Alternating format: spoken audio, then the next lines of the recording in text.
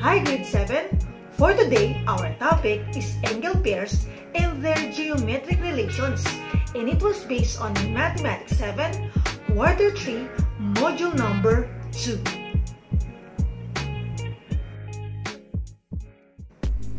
Hi math lovers! Are you ready? Let's learn! Have fun! Because mathematics is fun! What I need to know.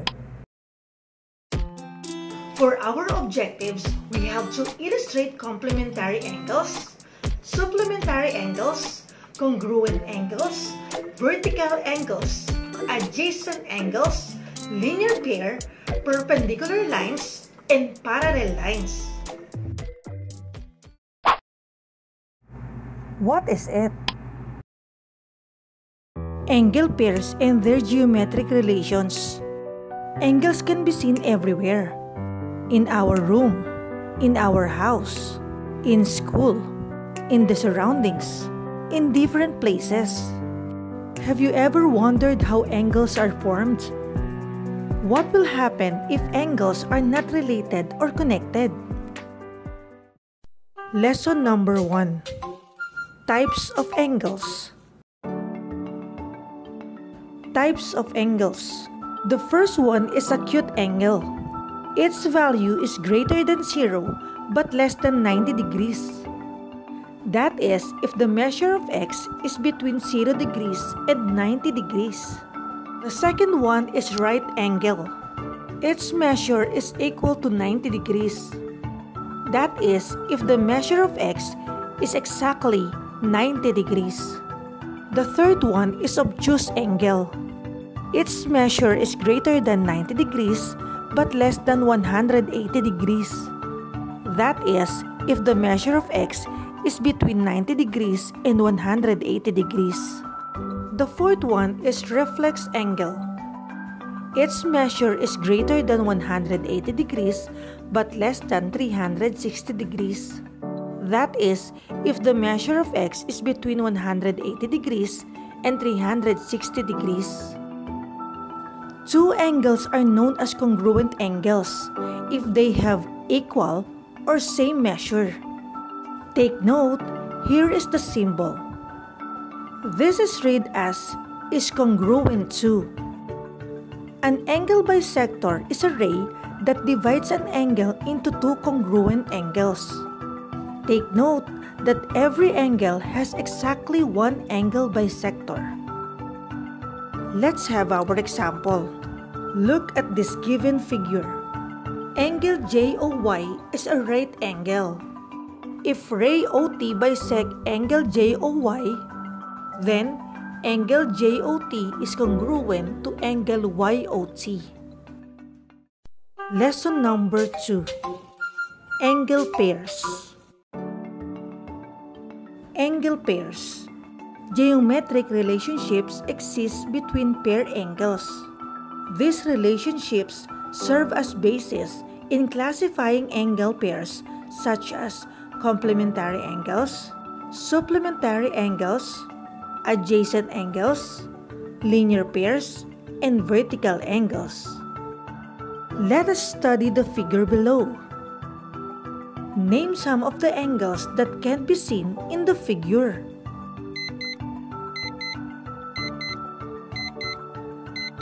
For our answer, we have angle 1, angle 2, angle 3, angle 4, angle 5. We also have angle ABC, angle CBD, angle DBE, angle EBF, angle ABF, angle ABD, angle CBE, angle DBF, angle ABE, and angle CBF.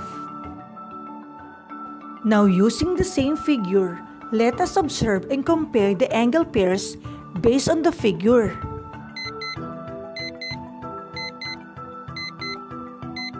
For our answer, we have number 1. If the measure of angle 3 plus the measure of angle 4 is equal to 90, and the measure of angle DBE plus the measure of angle EBF is equal to 90, then angle 3 and angle 4 and angle DBE and angle EBF are complementary angles. Number 2. If the measure of angle ABD plus the measure of angle DBE is equal to 180, the measure of angle ABC plus the measure of angle CBE is equal to 180, and the measure of CBD plus the measure of angle DBF is equal to 180, then angle ABD and angle DBE, angle ABC and angle CBE, and angle CBD and angle DBF are pairs of supplementary angles. Lesson number 3. Relationship between angles. Adjacent angles are two distinct angles with common vertex and common side. Now look at the figure. Angle 1 and angle 2 are adjacent angles with a common vertex R and a common side ray RS. Let's identify if the given figures are adjacent angles or not. Figure number 1. These are adjacent angles. They share a vertex and a side. Figure number 2. These are not adjacent angles. They only share a vertex, not a side. Figure number 3. These are not adjacent angles. They only share a side, not a vertex. Complementary angles are two angles whose sum of measures equals 90 degrees. Now look at the figure. Angle N and angle M are complementary since their sum is equal to 90 degrees.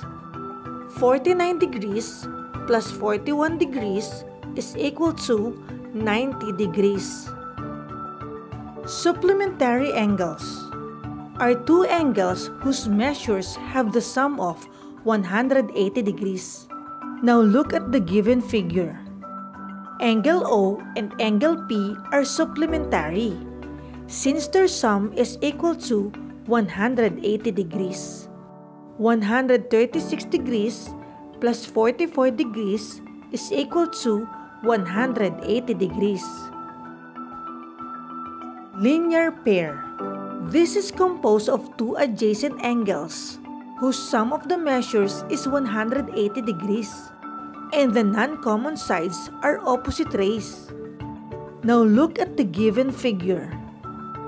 Angle 1 and angle 2 is a linear pair with a common vertex B and a common side ray BD. Since a straight angle was formed, it is obvious that the sum of their measure is 180 degrees. Vertical angles. Vertical angles are two non-adjacent angles formed by two intersecting lines. Vertical angles are congruent. Now look at the given figure. Angle 1 and angle 2, angle 3 and angle 4 are vertical angles. Since they were formed two intersecting lines, line MP and line NO, angle 1 is congruent to angle 2 and angle 3 is congruent to angle 4. Let's have our example. Study figure 1 to better understand linear pair and vertical angles.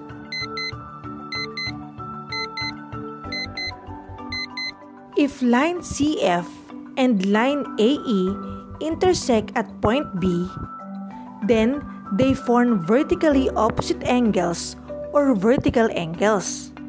That is, angle ABC and angle EBF, or angle 1 and angle 4. Using the same figure, we can create linear pairs of angles. Angle ABD and angle DBE, angle ABC and angle CBE, angle CBD and angle DBF, and angle CBE and angle EBF. Parallel lines. These are lines that never meet no matter how long they will be extended, denoted by this symbol. Here are some examples of parallel lines. These are parallel lines. These are also examples of parallel lines. These are parallel lines. Intersecting lines. These are lines that meet at exactly one point. Here are examples of intersecting lines. These are intersecting lines. These are also examples of intersecting lines. These are intersecting lines. Perpendicular lines. These are lines that intersect at exactly one point and form four right angles, denoted by this symbol. Here are examples of perpendicular lines. These are perpendicular lines. Now that you have an idea about the different angle pairs and their geometric relations, let us try to solve some problems. Here are some examples. Example number 1. Angle 1 and angle 2 are complementary. If the measure of angle 1 is equal to 56, what must be the measure of angle 2? For our solution, the sum of complementary angles is 90 degrees. Therefore, the measure of angle 1 is 56 and the measure of angle 2 is unknown. Now let's add the two angles. Measure of angle 1 plus measure of angle 2 is equal to 90. Let us substitute the given. 56 plus x is equal to 90. X is equal to 90 minus 56. Finding the difference, our answer is x is equal to 34. Now let's check our answer. 56 degrees plus 34 degrees is equal to 90 degrees. For our final answer, we have the measure of angle 2 is equal to 34. Example number 2. Two angles, x and y, are supplementary. If angle y measures 94 degrees, what is the measure of angle x? For our solution, sum of supplementary angles is 180 degrees. Angle x plus angle y is equal to 180 degrees. Now let's substitute the given. X plus 94 degrees is equal to 180 degrees.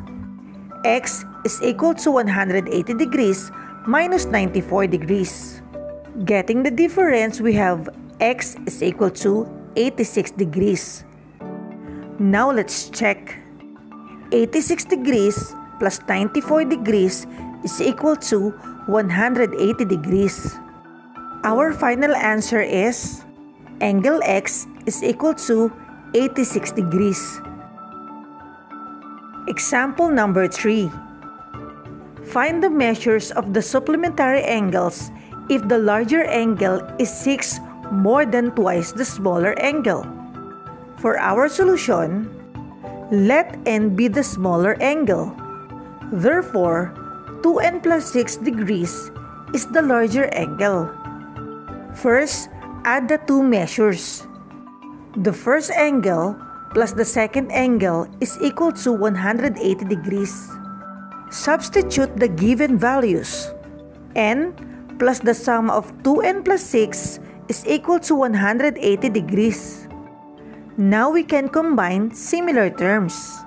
3n plus 6 is equal to 180 degrees. Using APE or addition property of equality, We will subtract negative 6 to both sides of the equation. Now we have 3n is equal to 180 minus 6. Now we have 3n is equal to 174 degrees. Using division property of equality, we need to divide both sides of the equation by 3. N is the smaller angle, and n is equal to 58 degrees. To get the measure of the larger angle, we need to substitute the value of n. Our expression is 2n plus 6. Now we have 2 multiplied by 58 degrees plus 6. 116 plus 6 is 122 degrees. Now let's check our answer. 58 degrees plus 122 degrees is equal to 180 degrees. For our final answer, the angles are 58 degrees and 122 degrees. Example number 4. Given a linear pair, what is the measure of x? Now look at this illustration. Here is our solution. Since we know that linear pairs are supplementary, then 180 degrees minus 53 degrees is equal to x. Now let's subtract. 180 degrees minus 53 degrees is equal to 127 degrees. Our final answer is x is equal to 127 degrees. Example number 5. Given the illustration where the adjacent angles are linear pairs, find the value of the variables. Now here is the illustration. For our solution, angle 3 and angle 3x plus 12 are adjacent angles that form a linear pair. Then they are supplementary. Now let's substitute the given data. X plus the sum of 3x and 12 is equal to 180. Combining similar terms, we have 4x plus 12 is equal to 180. Using addition property of equality, subtract both equations by 12. Now we have 4x is equal to 168. Then divide both sides of the equation by 4, giving us the answer of x is equal to 42. Now let's find the value of 3x plus 12. First, substitute the value of x. 3 times 42 plus 12.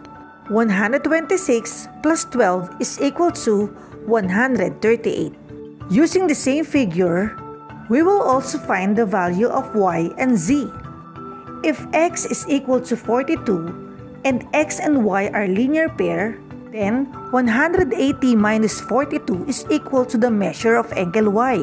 180 minus 42 is equal to 138. Therefore, the measure of angle y is equal to 138. If angle x and angle z are vertical angles, and the measure of angle x is equal to 42, then the measure of angle z is equal to 42. Take note that vertical angles are congruent. References.